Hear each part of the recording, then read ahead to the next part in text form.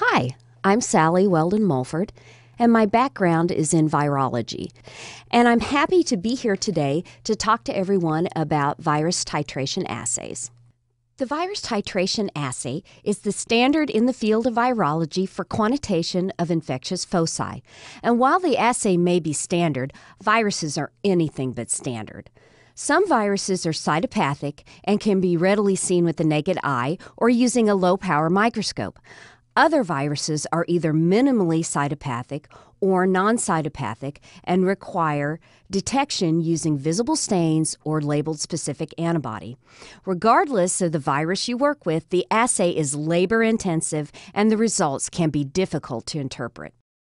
I'll explain the advantages of LI-COR's instrumentation, the virus titration application in detail, how the application can be validated with your virus and your laboratory conditions, and how the quantitative data will benefit you.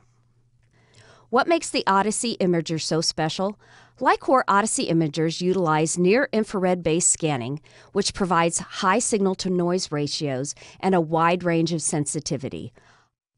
Autofluorescence from biological molecules, membranes, and plastics, as well as light scatter, are dramatically reduced in the near-infrared region.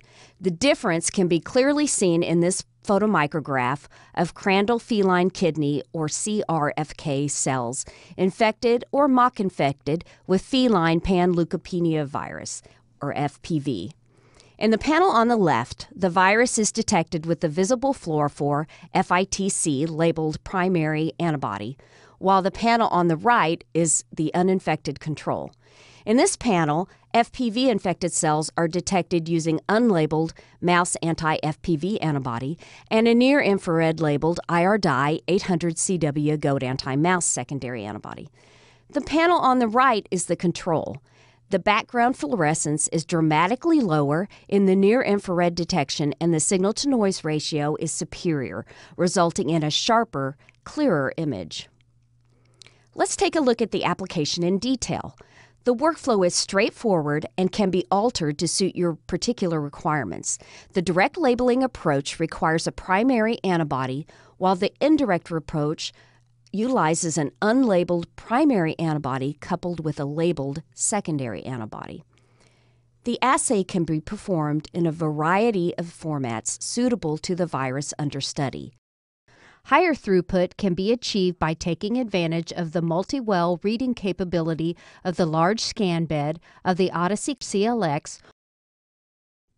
How does the assay work with the Odyssey? We use cytopathic FPV and CRFK cells as our model system to compare and confirm near-infrared results versus manual reading of plates using both light and fluorescent microscopy. Parallel plates of CRFK cells were infected with 10-fold dilutions of FPV, incubated until cytopathic effect became apparent.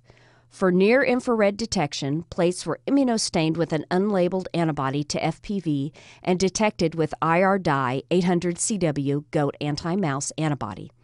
The plates were scanned on an Odyssey imager and also examined using a light microscope. A second plate was stained with the visible FITC-labeled polyclonal anti-FPV and manually read using a fluorescent microscope. The results were confirmed by examination of the wells by light microscopy. Under light microscopy, the 10 to the minus 4 and minus 5 dilutions have the highest number of virus particles and infected cells present per well. The number of virus particles decreases in the wells receiving the 10 to the minus 6 and minus 7 dilutions, and the number of viruses in the 10 to the minus 8 through minus 11 dilutions falls to 0.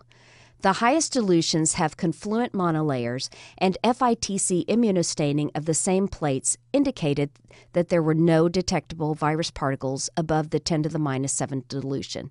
The lowest dilutions, 10 to the minus 1 through minus 3, were also confirmed by light microscopy to have no cells to few cells per well, indicating overwhelming CPE.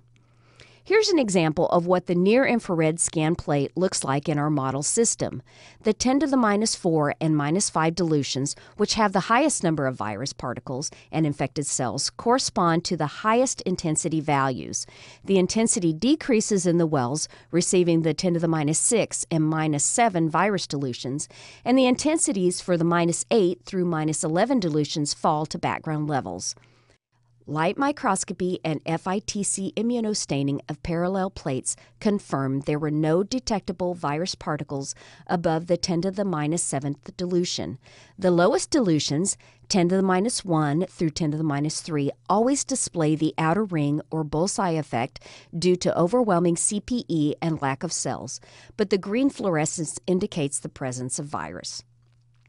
The assay plate on the previous slide was set up diluting the virus tenfold, 11 dilutions total with 8 replicates per dilution, including an uninfected control. After the plate is scanned, the data is arrayed as a signal intensity per well. The uninfected wells on the left are first averaged and the standard deviation determined.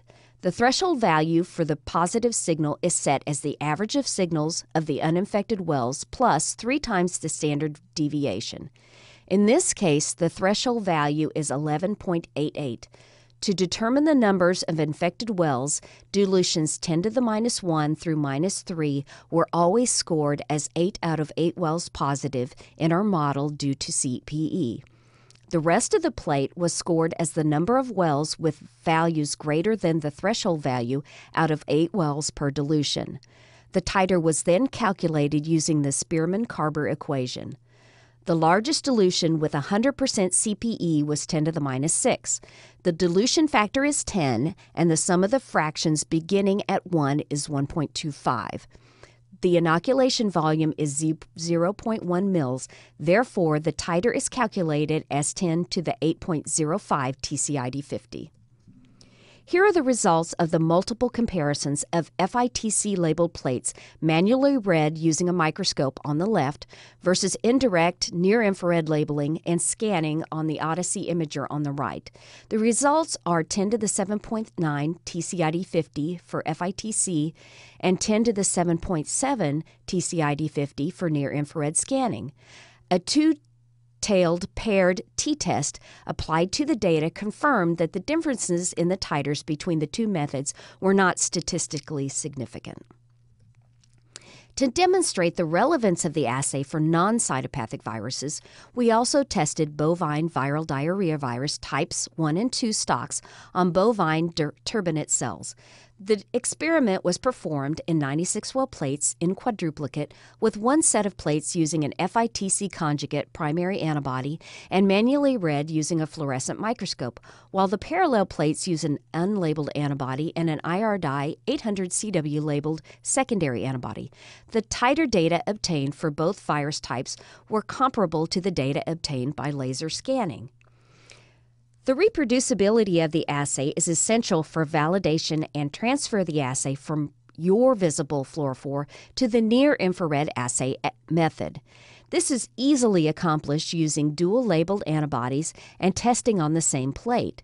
In this table, we show a combination of the visible dye Alexafluor 488 and IR dye 800CW dual and single-labeled goat anti-mouse secondary antibodies and FITC and IR dye 800CW dual-labeled secondary antibodies, along with an IR dye 800CW single-labeled antibody for control to check for reproducibility. As you can see, the results are the same for the scanned and manually read plates. The difference in the single label controls are within plus or minus 0.3 to 0.7 of the log mean titer of the appropriate dual labeled molecule. The data conformity across different instruments and different label types indicates the ease of transfer and validation of the assay. In addition to the virus titration assay, serum neutralization assays, both alpha and beta types, can be performed with this method. Here we illustrate an example of the beta-SN using a 1 to 100 dilution of FPV for all wells except the uninfected control wells and varying dilutions of antibody. This test is usually performed to determine vaccine potency using dilutions of animal serum as a source of antibody. The diluted serum is added to a constant amount of virus, mixed, and then added to uninfected cells. Any virus not blocked by the binding of specific antibody can infect the cells. Virus blocked by the antibody is neutralized.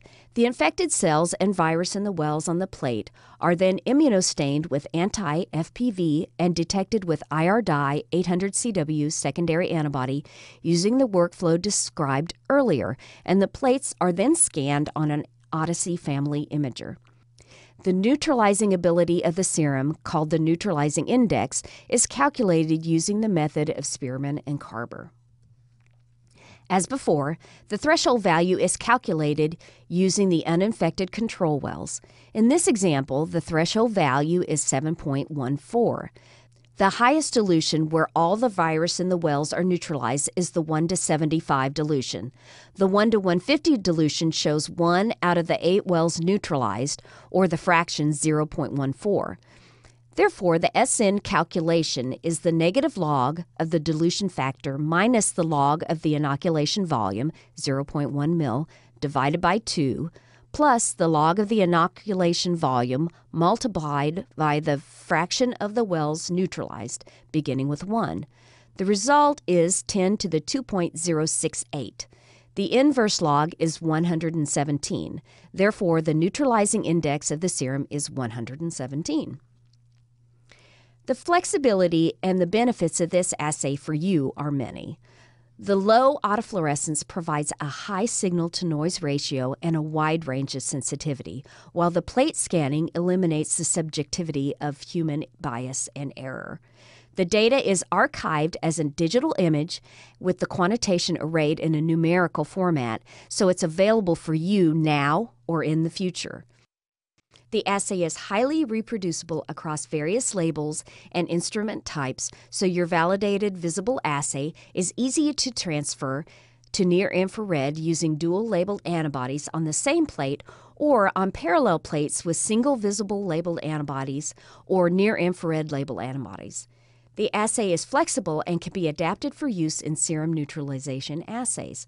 Higher throughput can be achieved in 2 ways, using the multi-plate scanning on the Odyssey scan bed or on the Odyssey SA with the plate stacker option.